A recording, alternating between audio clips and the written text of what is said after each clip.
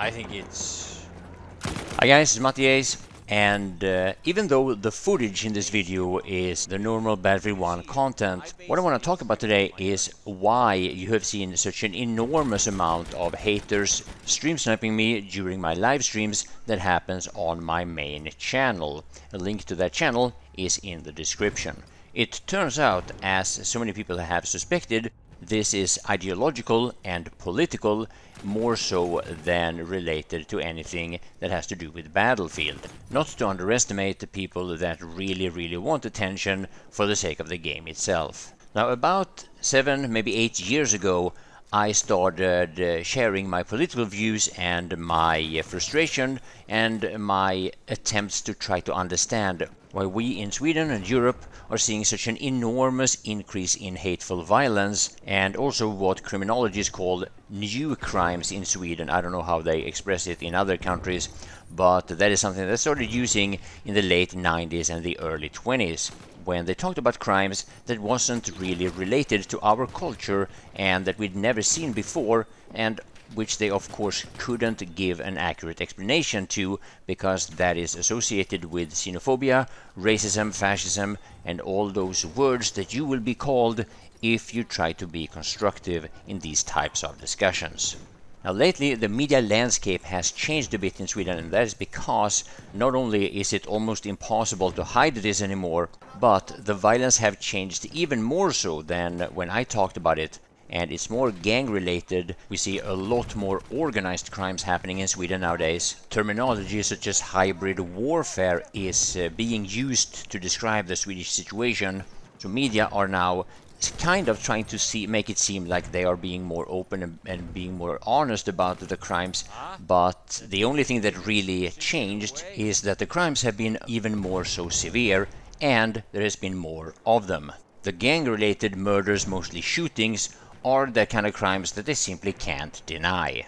So now, one of the biggest problems that I had way back when I tried to talk about it was that back then it was much less known who these perpetrators were that committed these crimes, and because of that a lot of people try to flip this into this being a Swedish problem based on the Swedish population and the Swedish hate and prejudice and whatnot.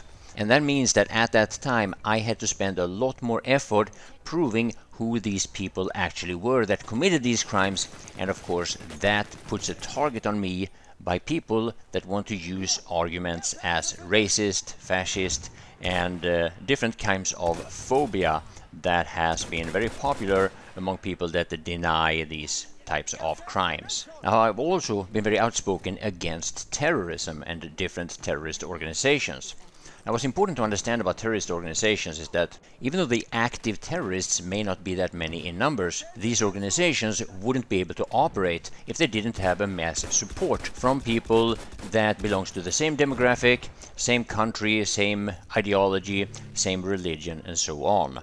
So now it has been more and more obvious that a number of people, I'm not sure how many, are really hateful against me because I'm against terrorism, because I'm against violence, rape, robbery, assault, shooting, stabbing, burning, and all these things that have become your everyday life in Sweden and many other European countries. So now what I want you guys to think about is this. What kind of a person hates me because I'm against rape? What kind of a person hates me because I'm against terrorism? What kind of a person does it take to be hateful against me and harassing me every single day because I think robbery and shootings, stabbings, burnings is wrong? What kind of a person would that be? Now, another aspect of this that's important to think about is that one of the things that makes the Western world very unique in the world we live in today is that we in the Western world have an enormous amount of self-criticism towards what we do geopolitically in today's world, but also what we have done in the past.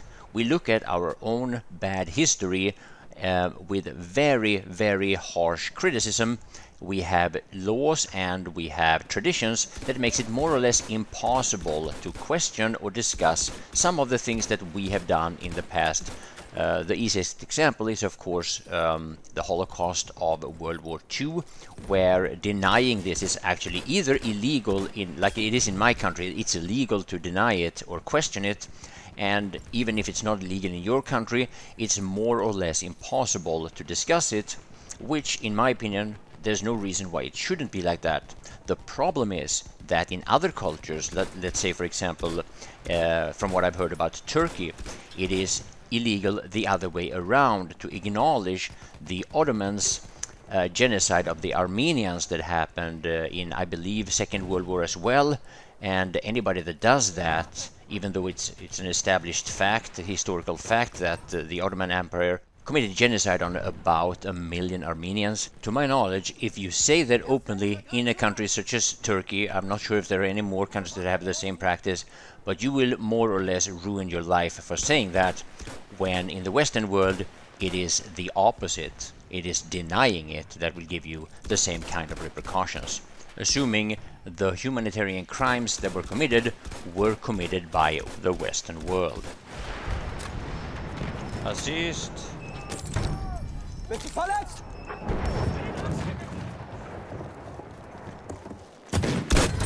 Oh, that tripwire! Now, this difference between different cultures makes us in the Western world relatively unique, at least to my knowledge. It's also why it's so difficult for us to discuss things that are problematic with other cultures, because due to this one-sided or selective morality, also known as hypocrisy, we in the Western world, not only do we not know enough about other cultures to even be able to criticize them for what they've done, but doing that will automatically result in you being called a racist, or a few other words that in this context has the same meaning. Now, generally speaking, I think self-criticism is something that is really good. Me, for example, being Swedish, I have been brought up with and constantly, basically every day, heard all these bad things that we in the Western world have done and are still doing, something that is part of our culture to constantly keep criticizing. It's there in all the TV series, all the movies, all the rock songs. I mean, just look at the lyrics of Cherokee by Europe, the Swedish rock band, or Run to the Hills with Iron Maiden. There's been tens of thousands of TV series and movies about the Crusades or the witch trials, slavery, racism, and all these things. And as much as all of this is good, we should criticize it and we should end it, we should never accept it. It doesn't really make the world any better if we allow other cultures to have a completely different set of scrutiny, or should I say, the lack thereof. Now, the irony in this is that if you are in the Western world, if you are extremely critical towards your own country, your own culture, your own people, you know, what do we call ourselves? White Caucasians, I guess is the most commonly used word. Now, this selective self-criticism of only our own culture is going to be very profitable if you are, let's say, a writer or a politician or a journalist. In some groups of people, you're even going to be almost lifted up to becoming some kind of a hero, while at the same time, if you would criticize some other cultures for still practicing some of these horrible things that we left behind hundreds or maybe thousands of years ago, then doing so is going to make you a racist. So now, as I've kind of hinted during the video, things are a little bit different now. When we see gang-related violence, when we see rape, robbery, assault, when we see buildings being blown up or cars set on fire, today we all know, generally speaking, who the people are that commit these crimes. But back in the days when I was active discussing this was very different. Due to the political landscape and the journalistic landscape, if you could call it that, it was almost impossible to get any viable or relevant information about the criminals that committed these crimes, and therefore it was also, of course, much easier to deny who these people were. Now, one of the best examples of this, or maybe easiest example I should say, is the incident with A$AP Rocky in 2018, I think it was. Now, A$AP Rocky is, if you don't know, an Afro-American rapper who was in Sweden, Stockholm, and while being here he was attacked by, as it's described, two young men. Now, I remember this very well because I was very interested in seeing the reactions from people about this incident. And basically everything I saw from Americans, especially Afro-Americans, whether it was podcasts or different news outlets or different politicians, it was all about how racist we Swedish people were. And I was watching like long discussions, like more than hours long discussions, where people brought up all kinds of false information about Sweden, and it seemed like some people were basically competing about who could say the worst thing about us, when as it turns out, the guy that attacked ASAP Rocky was an immigrant from Afghanistan that at the time had been in Sweden for about 4 years, consistently of course collected welfare from the Swedish taxpayers, while at the same time consistently committed crimes while being here. Now obviously he was welcomed here as a refugee, despite the fact that he and about 95% of all the immigrants we have here do not qualify for asylum status. This, the fact that most of these so-called refugees are not actually refugees, was another thing that brought up a lot of controversies way back when I tried to talk about it in the first place. Nowadays, it's common knowledge that it's a very small percentage of these immigrants that actually are refugees or qualify for asylum status. But that being common knowledge today is very different from what it was when I tried to talk about it. Now keep in mind also, people spewing out all kinds of hatefulness towards Sweden, whether true or not, there's no repercussions for that. There's nothing's going to happen to you. There's nothing's going to affect your career or your job or anything in your social life for spewing out a bunch of hate against what we are, Caucasians. However, if you did that against any other group of people, or if you actually spoke truthfully about other groups of people, especially if there was something negative to say about it, that would have an enormous negative effect on your life, one way or another.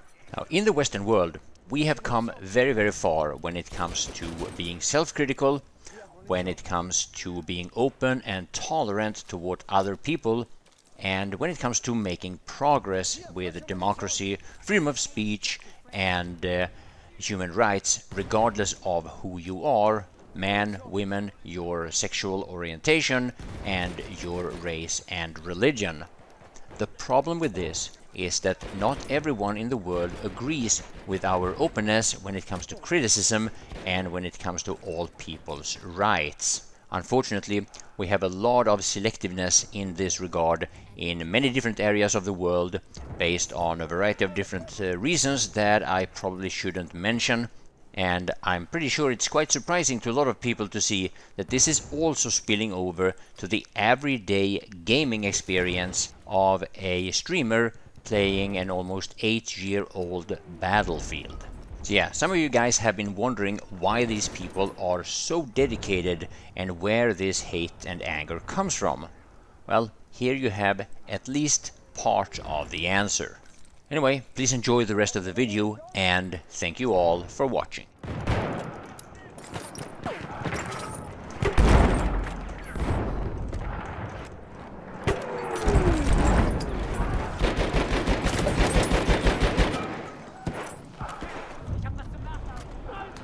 Those incendiaries, or those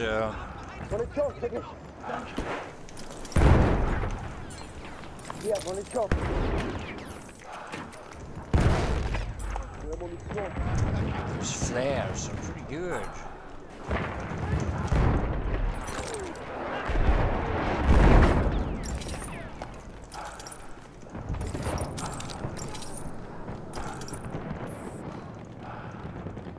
Hier, frische Munition! Frische Munition! We are losing objective apples. Hier, Munition für dich! Hat jemand Munition bestellt?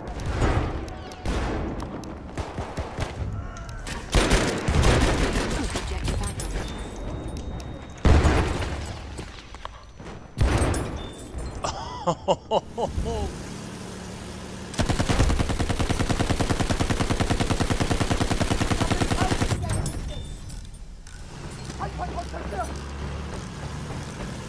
Feindlicher Panzer in Light Sicht. tank, light tank.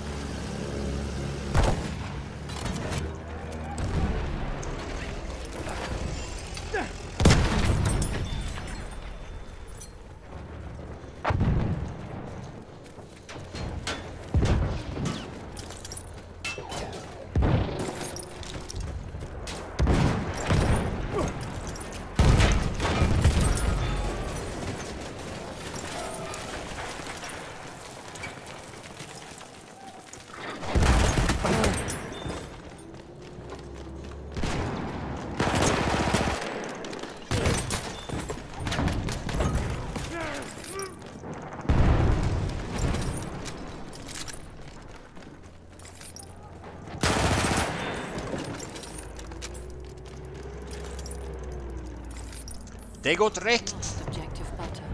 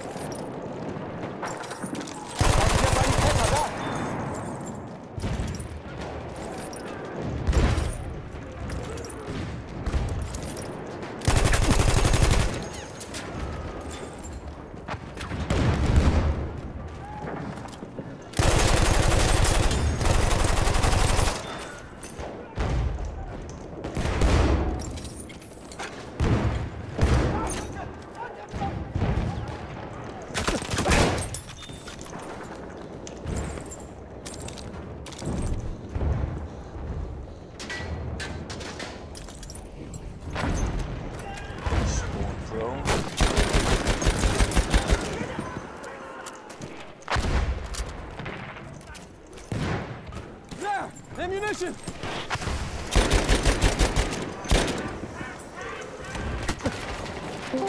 Fear not. Oh, I have no fear anymore.